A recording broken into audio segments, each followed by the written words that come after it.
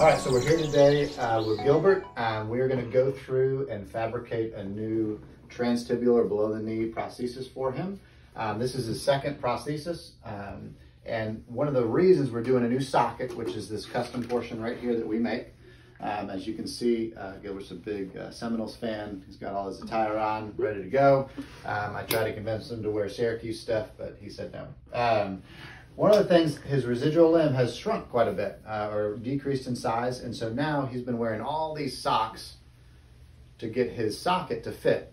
And these are 15 ply socks, which is quite a bit. Every ply is about 3 millimeters of additional circumference. So this is a lot of extra material he's having to do to make sure this fits appropriately. So that's the reason that we're doing a new socket.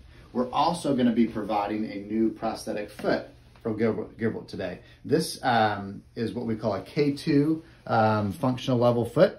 It's a foot that's made by Auyer. It's called the balance foot. It's a great foot, but he has been increasing his ambulations, not using a cane or really any assisted device, walks in and outdoors, up and down terrain, and have a lot of problems really going up and down hills. So we have a different foot we're going to fit him with, and we'll talk about that a little bit later. So the first thing we want to do is we want to evaluate his leg. We talked about if there's any specific problem areas. He's having some issues in the back here. A lot of that is because he's wearing so many socks. So all those socks bunch up here. It can cause some issues with the back of the socket.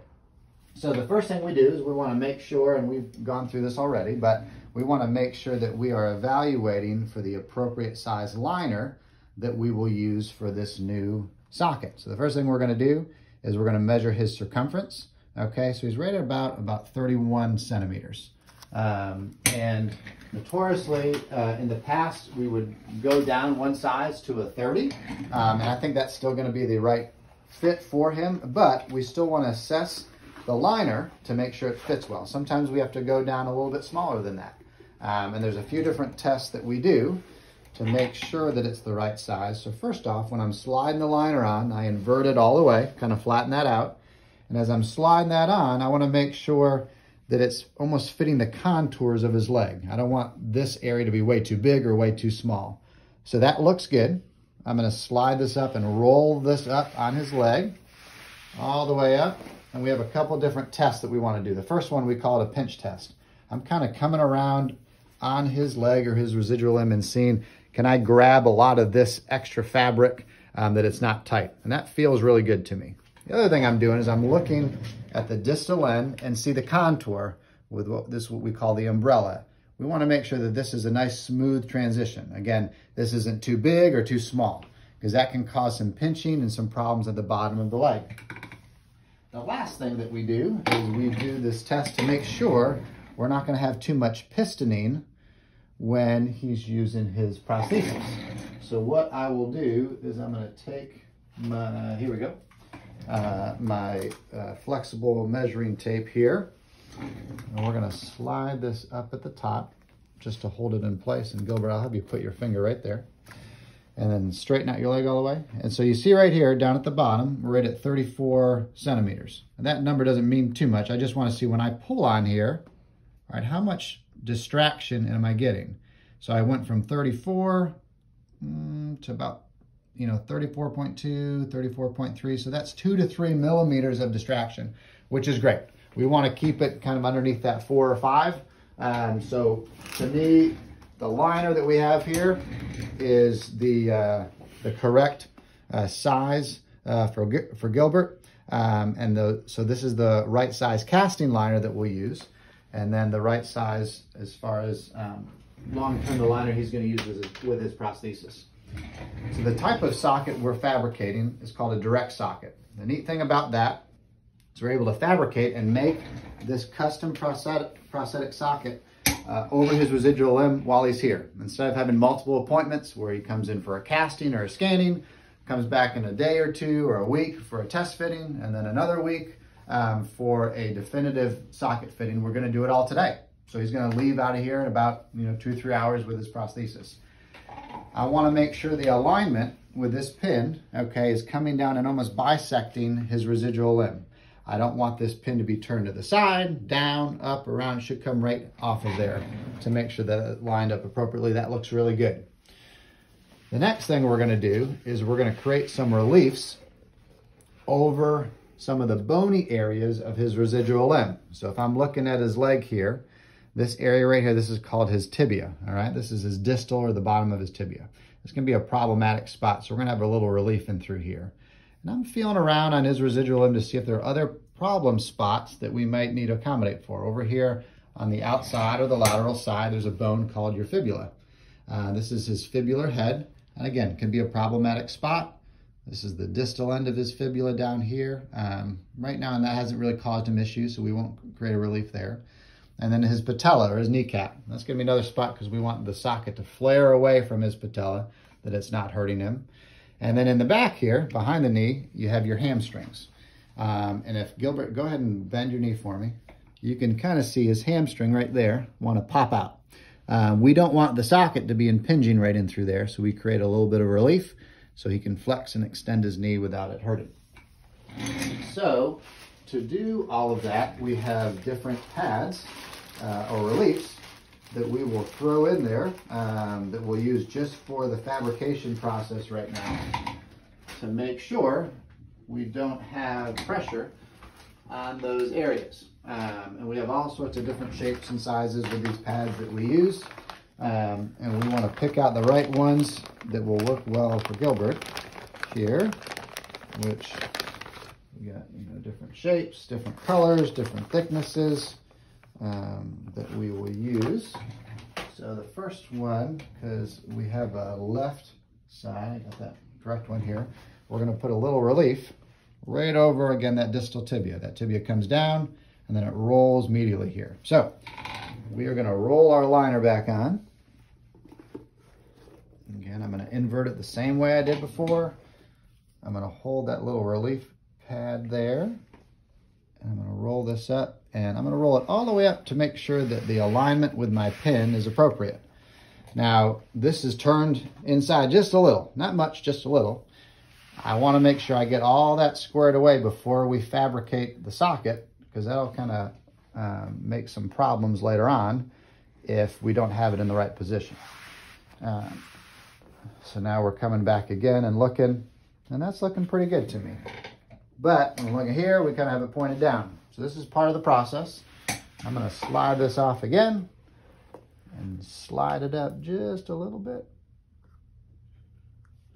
Roll it back up, and we'll take another look. There we go. Now we're coming straight off. That looks great. We have our relief there, so all that looks really good. Okay, so now we talked about that fibular head on this lateral side being problematic. So I'm going to put a relief pad, and the reason we kind of have this horseshoe shape is go ahead and slowly bend your knee for me. That fibula tracks posteriorly, or it comes backwards like that. So I want to make sure I have that relief, and then go ahead and straighten out again. So it's coming here initially and then sliding back posteriorly when he flexes his knee. So we're going to use that relief pad there. The next ones I'm going to grab are going to be for his hamstrings. You have your lateral hamstring and your medial hamstring, outside and inside. And the lateral hamstring is a little bit more to the outside, a little bit more lateral. Go ahead and flex your knee, bend it back. So we're kind of right in through here as that hamstring. And what I'm going to do is slide this little relief pad. It's very close, actually, to that fibular head. On the medial side, the medial hamstring is a little bit more towards the inside of his leg. And so again, we're going to slide all this in here and make sure we have a good relief for that medial hamstring. And the last thing I'm going to do, this is just to create a flare in general at the back or the posterior aspect of the socket, so that when he's bending his knee, it's not too tight up against him. Last relief pad I'm going to do is for his patella right here, which I'm going to slide this, relax that leg just a little bit, and I can feel his patella kind of distal end of the bottom is right in through here. And so I want to make sure that this pad is accommodating for that, and then straighten out again for me, Gilbert. Perfect. And then we're going to roll this right on up, like so.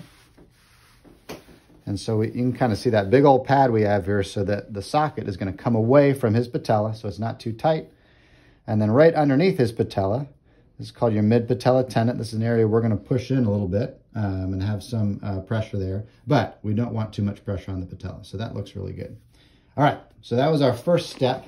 We got all our pads. We have our liner on there. The next thing we're going to do is we are going to slide on this compressive silicone sleeve. Part of the process of making this direct socket is that we want to make sure we have very good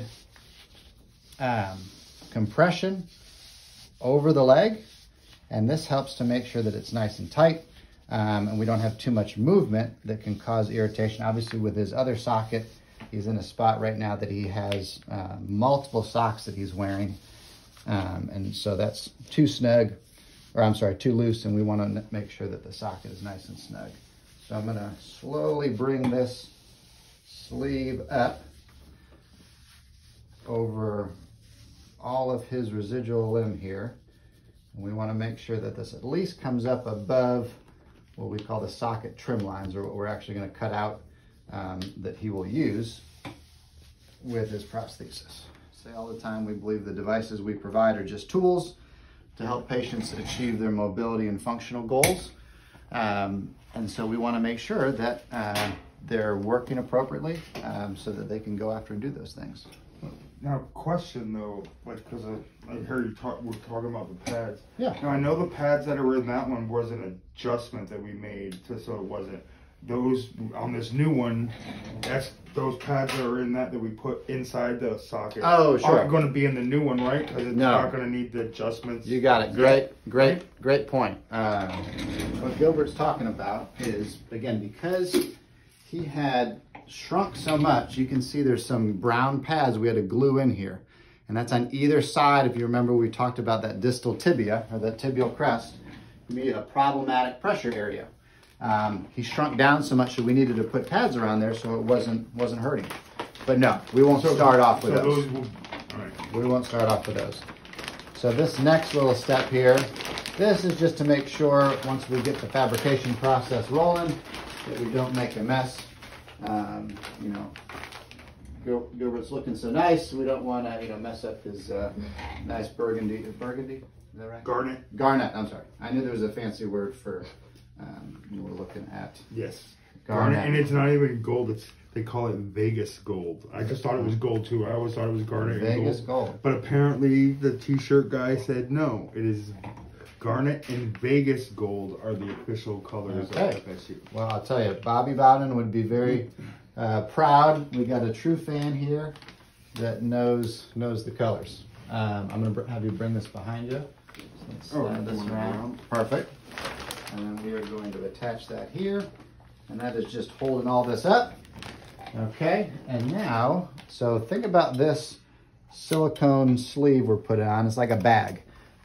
It's a very tight bag that we're putting around where we have the liner and his residual limb, so that when we go into the fabrication process of adding the resin, which is kind of the glue that holds the fibers together, we don't want it spilling out all over the place. So this seals, creates a bag and seals it on the inside so it doesn't get all over his leg and all over the floor. And then we will put another bag over the outside to hold it in that way too. All right, so this is a little distal silicone cap that we're sliding over, and try and get as many of the wrinkles out. This is all going to be on the inside of the socket, so it's nothing that anyone will see, but we want it to look nice. I'll have to see it. Yeah, Gilbert's got to see it, so geez, we got to make sure it's nice. Okay, good. All right, now we are making our way over here. The socket is made out of, the one we're doing for Gilbert is made out of fiberglass. So these are 6 layers of fiberglass weave, okay? Right now, super flexible, not anything that you can bear weight on. Once the resin gets inserted or impregnated into the fibers, that's where we get our strength, so that these are weighted up to 365 pounds, which Gilbert is very far away from that number, so we don't have to worry about that at all. All right. And so what we're doing, we're turning this inside out here, and I'm going to slide this over the bottom, and I want to line this up.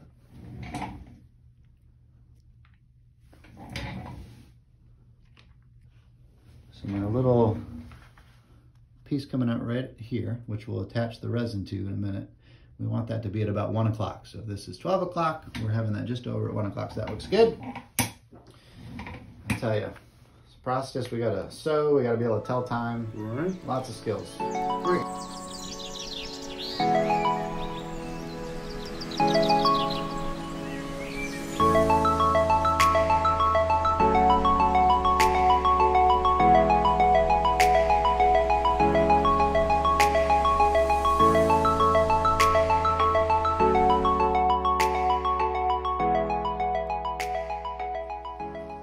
Nice and tall, and I kind of know my trim lines are going to be coming right in through here, so all this stuff up at the top will be outside the trim lines.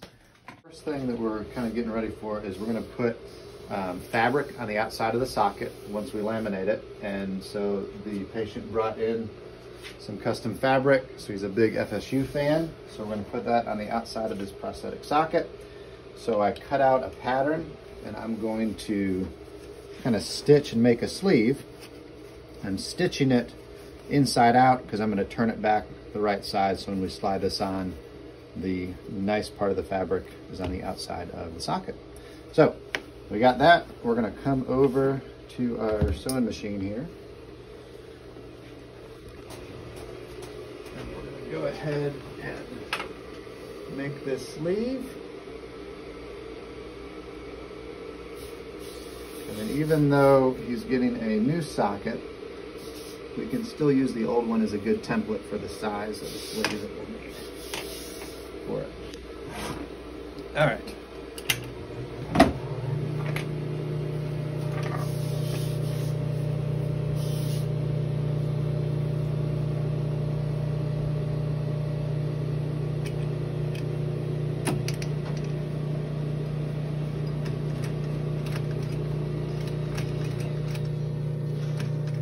Probably most people would not think once you got into prosthetics and orthotics that you have to be good with a sewing machine, but it is something you have to be able to do.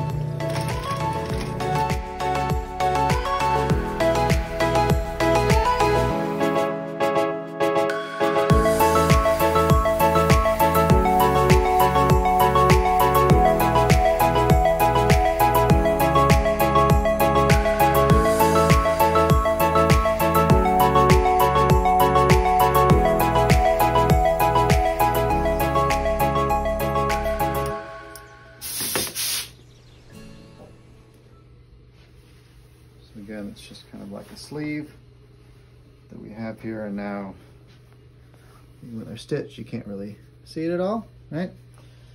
So slide this over and make sure it lines up appropriately. How we want it to look. We're going to put that seam in the back.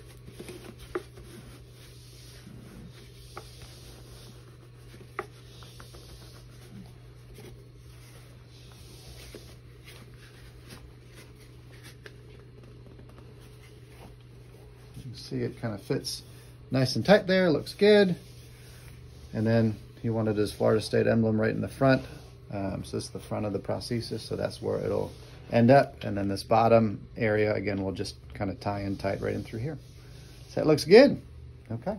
So what we're gonna do here is we're gonna slide the first layer up, and I'm gonna have to kind of tie this on. Tight. We definitely want to make sure that's nice and snug. You need to hold. If you can hold this right there for me, just for a moment.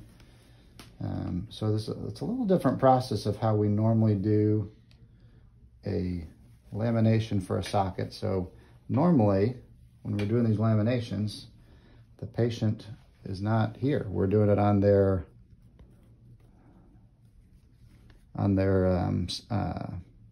we take a cast or a scan, and so it's on a mold that we're doing all this portion here.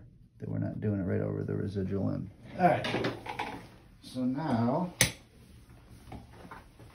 we're gonna turn this and roll this up. Make sure I don't have that wrinkled around.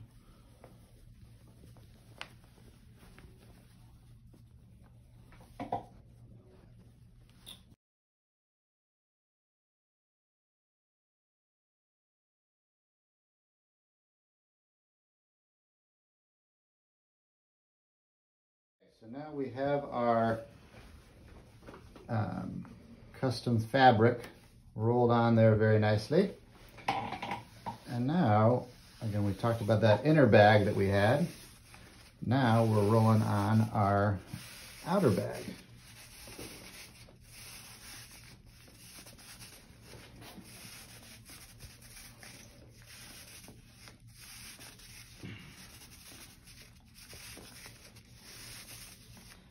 And again, this is to make sure once we are fabricating and getting the resin in there, it's not spilling out all over.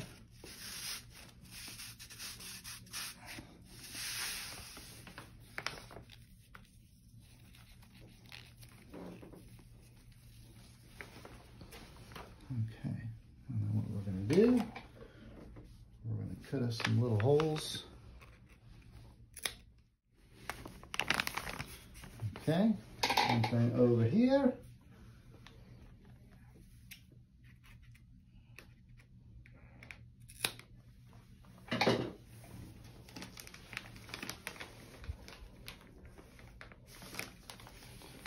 All that held up very nicely.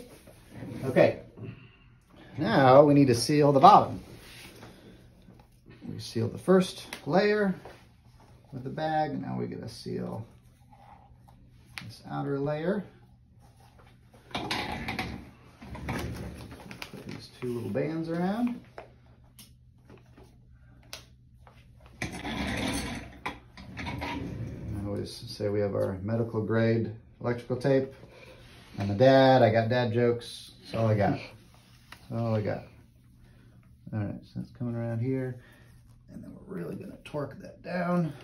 Hey, I'd help you out with the dad jokes, but I don't have a leg up. Ooh. He's got amputee jokes. I got dad jokes. The 5 o'clock show will be different than the 9 o'clock show. Remember to tip your service. There you go. All right. So we are cutting off the bottom of the bag, or the sleeve. It's acting like a bag. All right. We got all this here. And now we're going to seal that underneath, like so. So in theory, no resin falls out, is what we want. Okay, all right. All right, last step before we kind of get going to fabricate is we want to know where our trim lines are. Try and just a little bit relax the leg. Easier said than done. Very. All right, so there's our mid-patella tendon.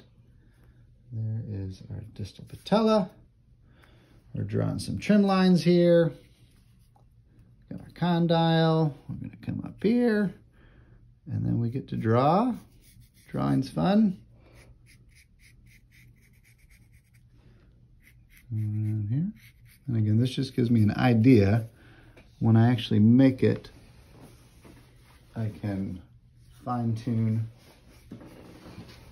the spots over the trim lines. I want to extend that mid-patella tendon line all the way around the leg. So I know, oops, sorry. No, you're good. I know where I need to bring all the resin so that we have the appropriate amount for this arm. Okay. All right.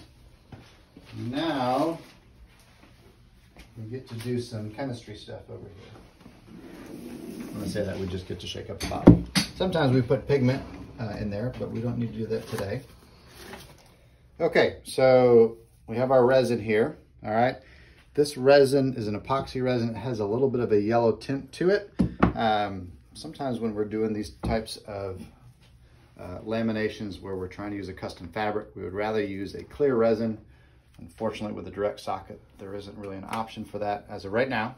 So there may be a little yellow tint when we're going through and seeing the final product. If that is not where we want it to be, what we can always do is do another lamination over this one, if the outside doesn't look as good. I want to make sure that's inserted all the way in there, nice and tight. Jessica's going to hold that there and keep it kind of facing up so the resin doesn't come out yet. Perfect. Okay, we got all of our tools ready. Okay, so I always go through last steps, make sure we have everything set. We have our liner, we have our alignment set up, we have all of our relief pads, we have our 6 layers of fiberglass. We made this custom well, we didn't make the fabric, we made the sleeve. Gilbert brought the fabric. Put that on. We have our second sleeve with our trim lines. We have our epoxy resin shaken up really well. Everything is sealed. We got this in here. We got our bags to keep the mess to a minimum. And I'm going to put some of these tools here because I will need to grab them. And then after we do this initial stage, we have over here our bladder that we will roll on to really get some good compression. Okay, so we are ready to start. So what we're going to do, I'm going to get my phone here for a little timer. Okay, because we have 10 minutes before the resin hardens up. Okay, ready? All right, go for it. There we go, good. Yeah. So that will start coming in here. We can kind of see it darken a little bit as far as the fabric. And we're starting to roll up or push up our resin. And again, we have those trim lines. We're trying to get the resin all the way up to.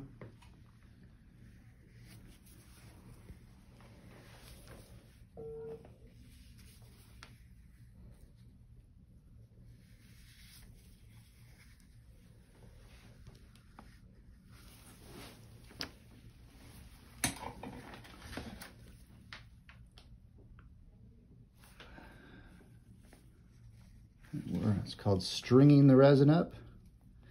We want to make sure that every single layer of our fiberglass is getting impregnated with that resin. We don't want to miss any layers.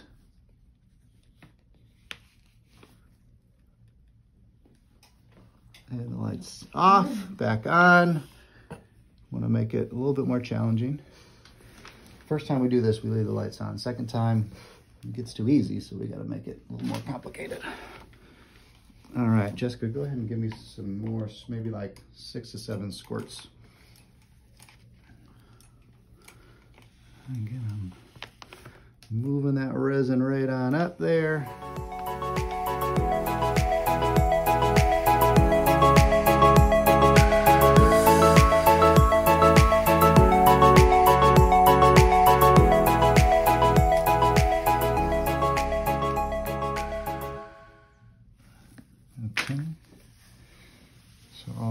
Good.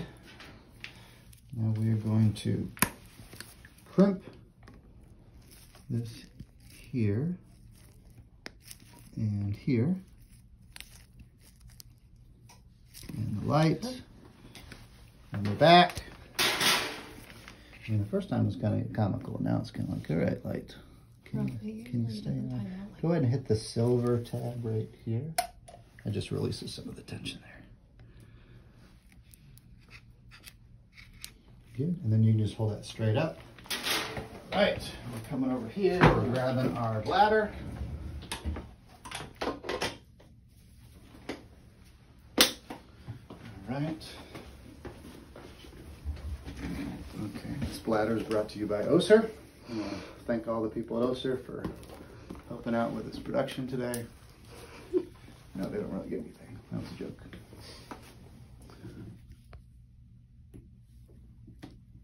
Okay, we're going to bring that over that little nut there. Good. And then as I'm sliding this up, I'm releasing the air.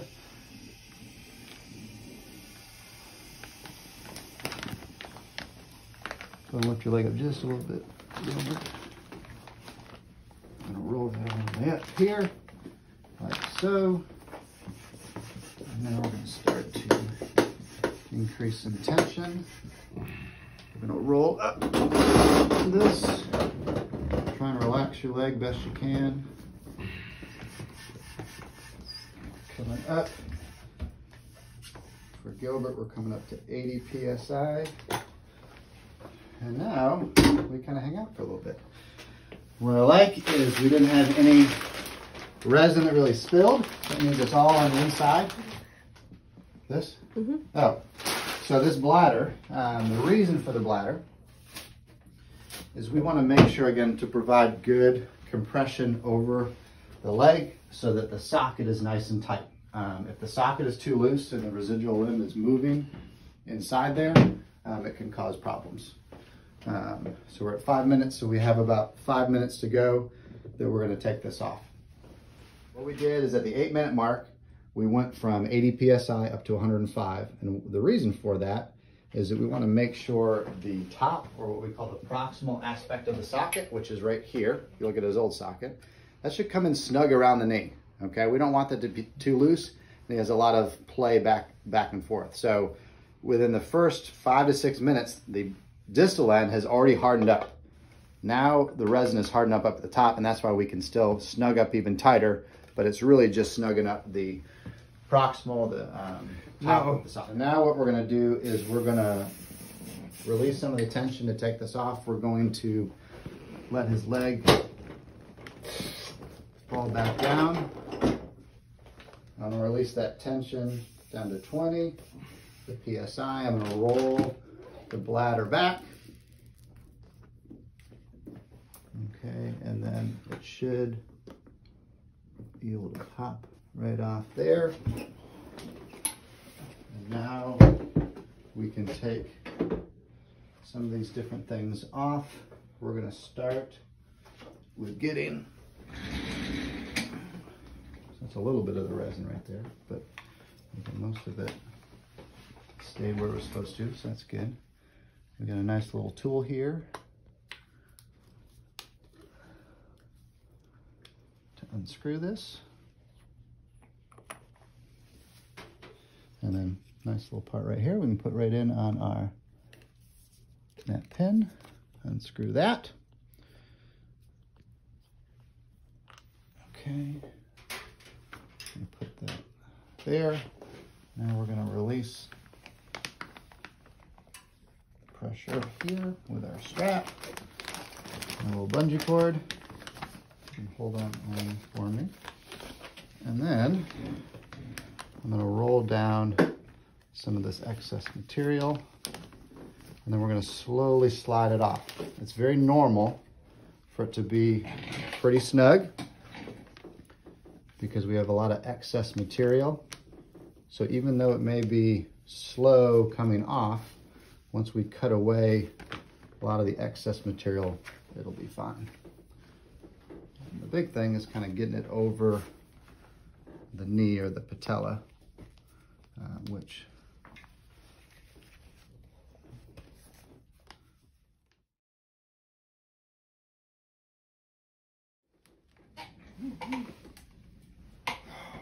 good. All right, the inside looks great.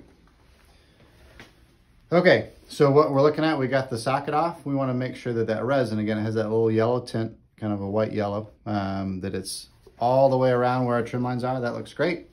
And then we'll go in the back and kind of take a look and see how it looks in the front. So now we're in the back. We've finished our lamination and we're getting ready to trim out the socket. So we're kind of taking off a lot of the things that we put on. have kind of that distal plate that is kind of where we get our alignment from, and our distal adapter will attach to. So there's some screws I'm going to take out, but first I'm actually going to knock out this piece here. If I do it right, which I think I did, the resin stays in this hole. I'll end up grinding it down, but that will seal so that this socket is a hybrid suspension where we're going to utilize an internal seal as well as a locking mechanism, a pin lock. And so we need to make sure that the socket is airtight so that we can get that suction suspension. So the extra resin seals that hole that the resin came in before. Right in through here, and I'll grind that down. The one thing I did find, again, we did this custom fabric. Some spots look okay, but a lot of resin that I didn't get strung up in the back. One thing that's challenging, normally when you're doing a lamination on with a patient, again, you have the mold. So the mold is sitting up here and you can walk all around it. You can kind of see it's very easy, well, easier to do the lamination as far as stringing out all the resin. We'll end up doing another lamination over this cosmetically, so we can have another cosmetic finish as far as with the fabric. Structurally, this is fine. Like, it's going to work out great. You know, no problems, nothing that we're concerned about. But that is still something we're working on with these direct sockets, to be able to do that custom fabric well. And I'm hoping eventually that they'll have some different resin that we can use that maybe will allow us to do that. Okay, so I had marked kind of my trim lines. I know where my patella is. And here's my mid-patella tendon, so I'm going to make a little mark here with this China marker. And then as I'm coming around, I know my patella cutout is kind of right here. So I'm just drawing some of my trim lines that I'm going to use as a reference when I'm trimming this out. So I also know there's the center of my patella, okay? So what I want to do is I want to take this and I want to flip it. So as I'm looking at it, and I'm gonna flip it so I get the center posteriorly of my posterior wall, that should be the same line, or in the same line of progression as what I'm looking at in the front, or anteriorly. So I flip that over and make sure, and actually it's a little bit more over here, almost where my seam was. The other thing is I'm going to take with my medial and lateral wall. If I come all the way out to the edge, I'm going to slide that in a little bit. Technically, we're trying to do about 9 millimeters. And so I'm going to make some marks of where that's going to be. And the other thing, I have my mid-patella tendon here. So if I'm setting this down on the table, okay, and my amount of flexion that I want for the socket, I'm going to make a mark. Sometimes you can use your eye, you can use a laser level, you can use a rubber band, all sorts of stuff to see where that mid-patella tendon would be, which is right here. And he's got a pretty short residual limb, so I'm going to stay pretty close to that with my trim line in the center. But when I'm looking at medial and lateral, medial side, lateral side, my medial hamstring, if you remember when we were talking earlier, is a little bit lower or more distal than my lateral trim line. So I'm going to make kind of like this W shape here. The other thing is my medial hamstring is more towards the center, okay? Lateral hamstring is more towards the outside, or more laterally. And so when I'm looking at the depth, my lateral hamstring is going to be a little bit shallower when I'm looking at that W shape than I have on the medial side. And again, I'm drawing a rough shape here so I kind of have an idea, and we'll smooth it up. I have my patella right here, shape. I had my trim line of where I'm coming above my condyle. I can come a little bit higher with the trim line and get a little bit more knee control, because we don't have a sleeve or anything that we're using that we're worried about when the patient sits that it would tear up or cause an issue with. So again, we are connecting the dots and kind of our overall shape with our trim lines. And now I'm going to cut it out.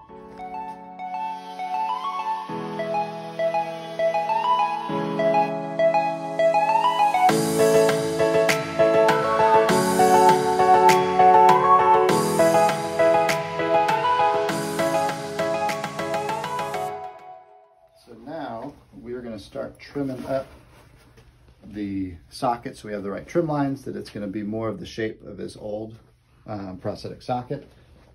I'm wearing these gloves because with this fiberglass, if it gets over your skin, it's nice and itchy, which I'd rather not have to deal with.